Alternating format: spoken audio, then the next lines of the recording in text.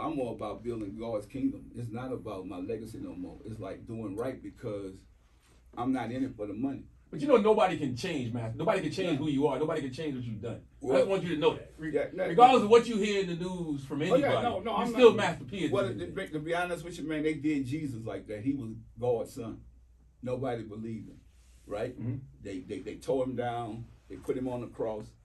I'm just saying for us, all the good people, I'm celebrating the people that's out there fighting for us.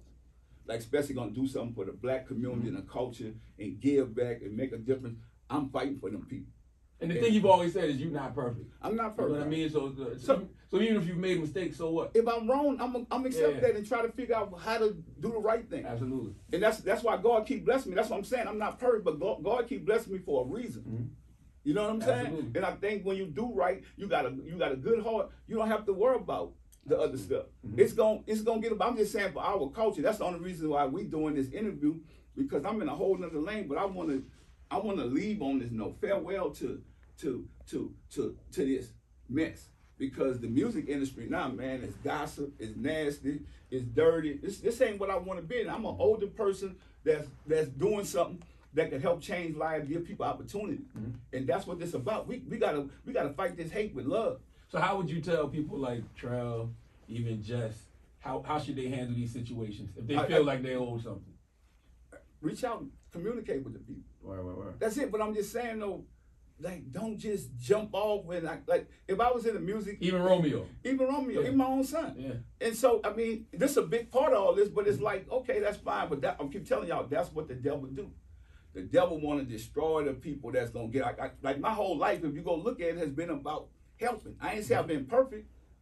No, my life ain't been perfect. I had to move on and change and grow. I'm trying to show people we can grow, and that's what I'm doing right now. I'm changing. Where do we get the Snoop stuff?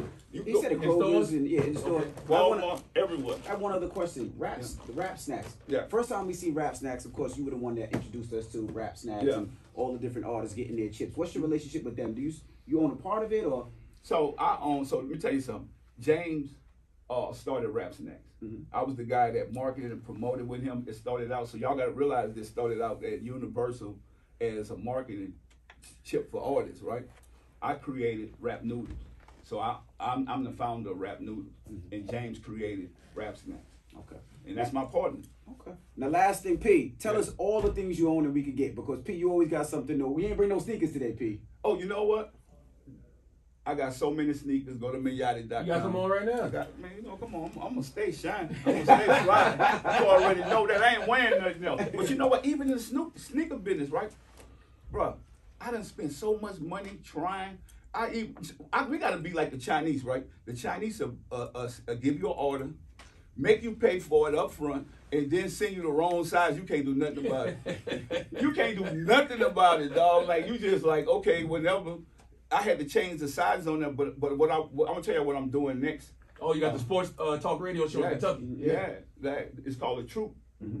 And so it's really just about being able to give that entertainment. I'm growing. I don't want to go to ESPN and then I want to do this, learn it, and get better. Because I want to be in the sports, because people don't realize sports is what saved my life. Absolutely. So basketball really took me to a whole nother level. So being able to do this in Louisville, the Truth sports show. I mean, I gotta show y'all this. I got more product. P got more stuff. No, but this is good. They're gonna tell y'all something. This is good. And for everybody listening, P just pulled up on us this morning. I walked in the lobby. P was in the lobby. P said, I got things to talk about. Okay, shea butter? Man, let me tell you something. Put this on for your pain. You see what that's called? Oh, CBD oil. P Pro Max. P Pro Max. You rub that on, you got any aches and pains? I'm taking it away. For real. I'm taking it away. I got product out of town. And that's what it is, because think about it, right? When you look at these Fortune 500 companies, right, we make a tenth of 1%. I'm talking about CEOs of these Fortune 500 companies, and we spend trillions of dollars as African Americans. Why we don't own nothing or control anything? Also, when you go to Shopify, I got a new company. It's called Lunch Cart. And so now that's what I'm saying. Shopify is a $63 billion company. We got to start thinking, building things to compete and be able to grow things and give our people opportunity. And so that's what I'm doing. I'm like constantly thinking, because we can't take none of this with us. Mm-hmm. We can't take, when you die, they ain't gonna, and you know, this is the sad thing about it too, y'all. When we do die, they're gonna talk about how great we was. Of course. But while we here, think about it. No, if Biggie and Tupac was here, man, they'll be going through so much right now. Yeah. But like even Nipsey, all the stuff Nipsey did, all of a sudden he went platinum when he died. Yeah. We gotta stop. Wait, I'll be honest with you. For me, I ain't gonna let them look at my face. Mm-hmm. They might as well cremate me. I don't want no fakers looking in my face talking about they miss me and all that. Like, I don't want it. To be honest with you, even everybody that died that's in the entertainment business, this world right now, look at it. We didn't appreciate the people while they was here. That's right. You know, and we got to start appreciating each other while we're here. And I think that's basically what it is.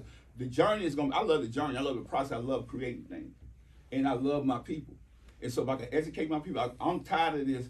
We just going to entertain our people. Let's educate our people because the Bible says, pray for wisdom.